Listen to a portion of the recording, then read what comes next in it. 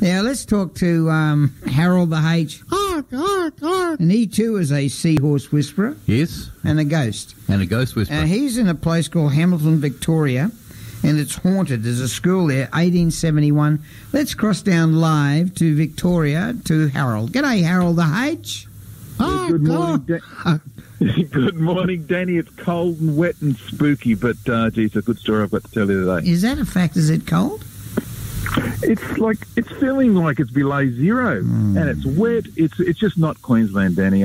But I came down here. We've got to track down this lost Ipswich history.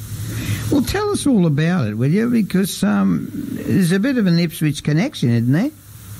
Yeah, that's right. It's previously an unknown connection to Ipswich, and I'm looking right now at the magnificent old clock tower of the Hamilton and Alexandra College. It was founded in 1871, just like you said. Now we're looking at it. We're looking at it. We're looking at it on the web. We're looking at it now. It's a lovely old church. It is. It's very nice. It's old school, and it's drizzly. It's got that spooky Harry Potter type feel. It's got everything you want about this story for Ipswich. Now, have you ever heard of Richard Kerr? Oh, I've heard of Sir John, his uncle. Yeah, well, Richard Kerr, he was the longest-serving headmaster in the history of Ipswich Grammar School. Really? Now, he was headmaster there for 30 years in 1915 to 1945. But what has seemingly been written out of Mr. Kerr's history is that just before that, he was headmaster here at Hamilton College for 2 years in 1913 and 1914. Wow! Now, I'm here to find out why the college has been left out of his history and to see if it has anything to do with a ghost that's rumoured to have been here at Hamilton College since the early 1900s. In other words, since the time that Mr. Kerr was here. So he's been left out of the history of this That's school. right. Well, he's been left out of the history. He has left this school out of his own biography. It's really? not mentioned. Oh. And he was headmaster here for 2 years. Now, he's had a Sheila on the side somewhere. Well, let's work it out, because the ghost is reported to do odd things like mysteriously opening and closing doors and peering in through windows. And it's colloquially called the ghost of Mary Esther. Oh. Now, she's said to have been a teacher here who had an affair with a principal in the early 1900s. Now, allegedly, she fell pregnant, after which he left her, and she hanged herself from the clock tower, and she's still haunting the tower today. Now, I'm looking right at the clock tower now. We can see spooky. it. We're looking at it. Google it. What's the name of it again? What's the name of the school? The school is Hamilton and Alexandra College. Hamilton and Alexandra College. Now, there have been 5 deaths known to have happened here, and they all happened right at this clock tower, because that's where the headmaster's quarters, it's right next to it. So the school's inaugural headmaster, he died there in 1895. The father of the next headmaster in 1897. A deputy headmaster in 1899. A headmaster's infant son sometime after 1901. And the father of a headmaster in 1911. Danny, the hearse was just working flat out here for a period. It was just chaos. And all the headmasters covering the period involved that I'm looking at, they were all highly respected Victorian gentlemen. However, one of them stands out, and that's Ipswich's Mr. Kerr.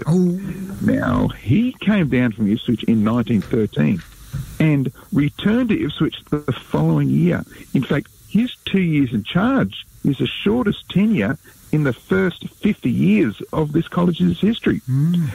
Now, Mr. Kerr himself was highly respected. His father was a Presbyterian minister. He was a moderator of the Presbyterian Church in Queensland. His grandfather was a Justice of the Peace who died fighting a bushfire in the Lockyer Valley.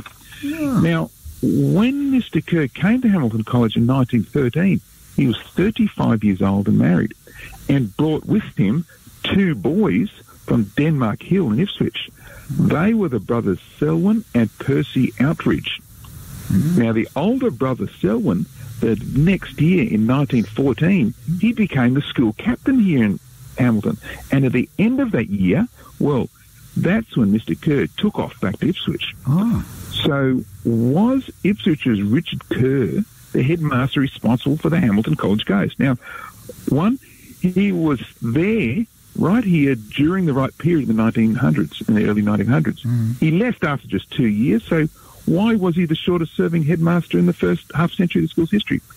And his time at Hamilton College has been glossed over in his official history. In fact, his biography explains the 2-year absence from Ipswich as being that he was studying a science degree in Melbourne University, but he had already been head science teacher in Ipswich, so why would he need another degree? And he was, in fact, headmaster here. We've got that in writing.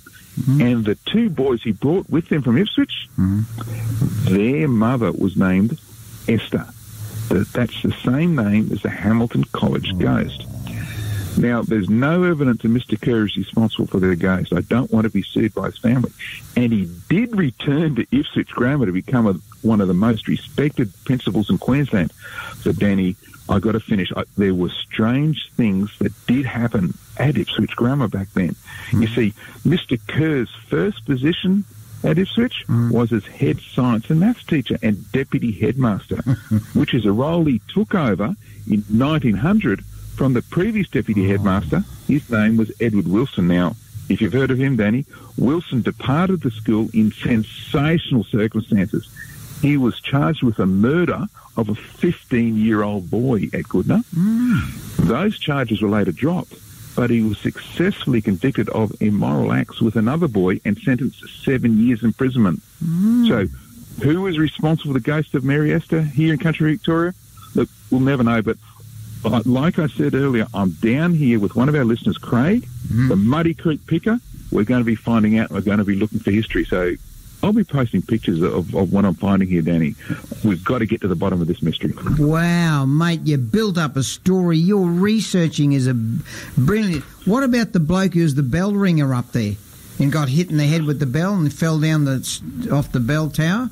And there's a big crowd gathered around him, and then does anyone know who this is? But a bloke in the back said, the face rings a bell.